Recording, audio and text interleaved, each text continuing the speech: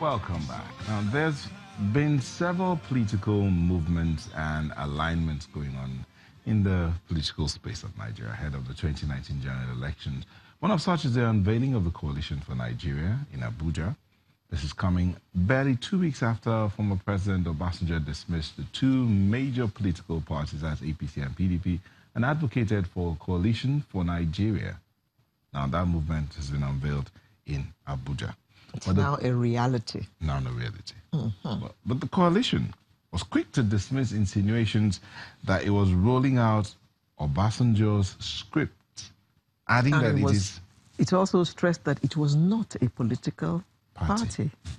Adding that it is an independent movement aimed at moving Nigeria forward. Now, coming to the studio, I heard some analysts on radio talking about how the people that, most of them, the bulk of the people in the group are either disgruntled members of the PDP or disgruntled members of the APC and disgruntled members, in other words, sour grapes. Exactly. All of them. All of them coming together. How would they change Nigeria if they are all disgruntled? But it's not for us to say.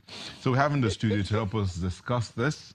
Here in our Lagos studio, we have Mr. Joe Igbokwe, member of the All Progressives Congress. Thank you for joining us. Good morning. Thanks. Should I say a chieftain of the All Progressives Congress? Of course. Yeah, chieftain of the All Progressives Congress. Welcome, Mr. Igbokwe. Proudly, APC. Also joining us here in Lagos is Chima Naji, a legal practitioner and public affairs analyst. Thank you for joining us. Good morning, and thank you for having me. From our Abuja studio, we have Dr. Kach Onanuju, a member of the People's Democratic Party. Thank you for having me. Okay, so let's, I think we should start from Abuja. Well, let's start with Catch, yes.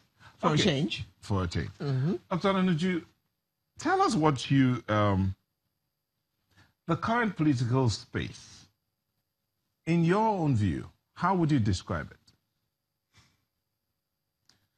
Thank you very much. I will describe what's going on as the final report. You've already said it. It is a time to create a platform for the disgruntled members of the coalition that was built primarily to remove President Goodluck Jonathan from power. But that coalition was, yes, able to win election, but was not allowed by the antics of President Muhammadu Buhari to form government. So in principle, the APC coalition won election, but the APC was not allowed by President Buhari's strategy to form government. And because of lack of inclusion, lack of cohesion, lack of consultation of the members of that coalition called the APC, and of course the employment of nepotism as policy by President Buhari, the disgruntled members of that coalition have now sought to build a platform where all of them will leave the old coalition called the APC. They will come out, assemble themselves at a proper junction to be well identified, and afterwards will now renegotiate to form a coalition with the PDP to come back to power. For me, that's what it is. Okay. I am not surprised with what it has been. Okay. And I believe this will continue to dog Nigeria going forward for the next 8 years. Okay. I do not expect this to stop anytime. Of course, that's a partisan view. He's a politician and he belongs to the PDP. Chima, no, before he reacts, let me just ask Chima. Yes, you jump first. Separate them. Are you the middleman? Are you acting as Oh, you want to see a quarrel? Yes, I'm a middleman here. Okay, now, Joe. You know, somebody tells me that the loudest person in the room is not the strongest. You see, somebody described stupidity. It's not, you know, I'm not trying to abuse anyone. As somebody who says the truth, knows the truth, but chooses to live on lies. Some people will be disappointed again. You know, this is 2.5 years to the end of this first term, but people are talking. where they are talking. You know, in a football pitch, you have thousands of spectators. Some, the actors are playing, you know, the field. They will just be playing in the air, you know, some will be, you know. So they are liberty to do that. But the real actors are in the field. Our eyes are fixed on the ball. I will not look at distractions.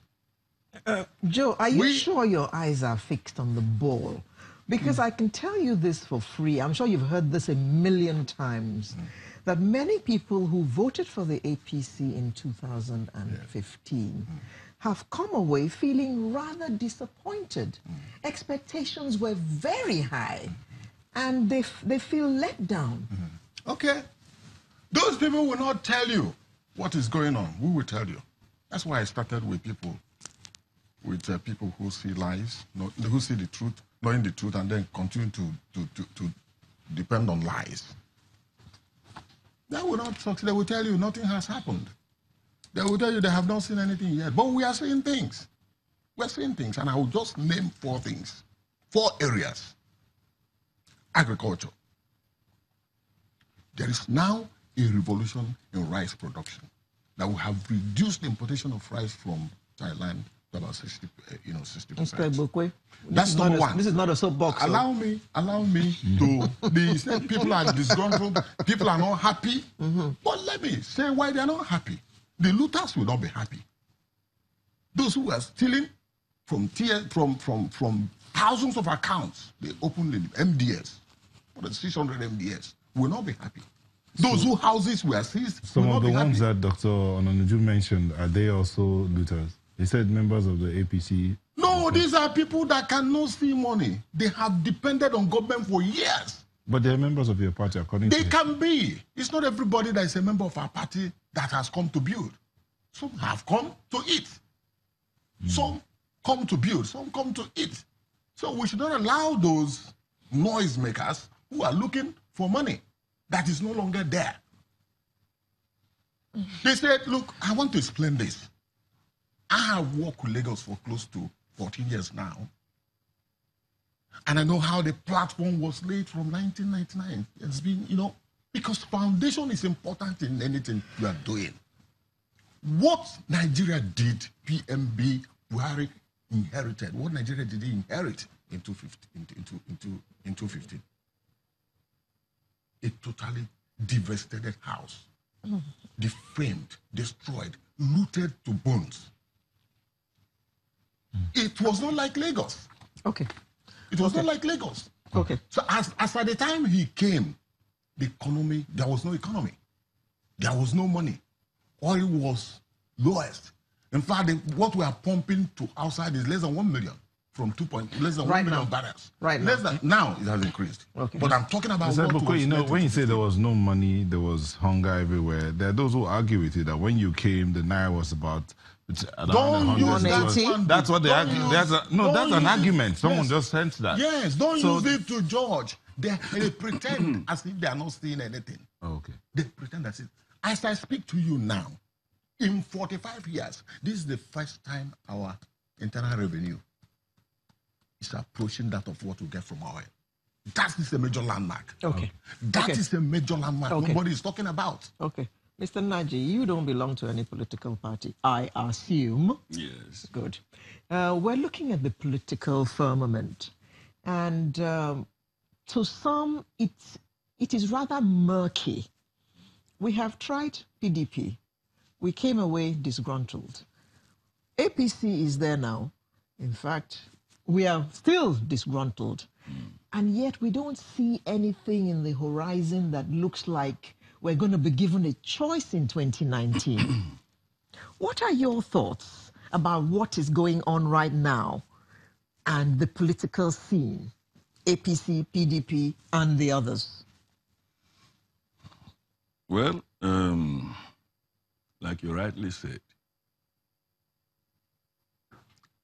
I am an independent thinker. Candidate. Thinker. Influenced by nobody's thought that is negative. I mean, this country too, And like Joe said, it is not those who have the loudest mouth that may be saying the truth. I hope I quoted him well. Mm-hmm. Nigerian politicians have been the loudest mouth in the public space. And so, if we go by his theory, neither PDP nor APC membership could be telling the truth. He said it. I didn't. I'm only downloading what is on the internet. If you get my drift. This is the internet. Use the internet here now.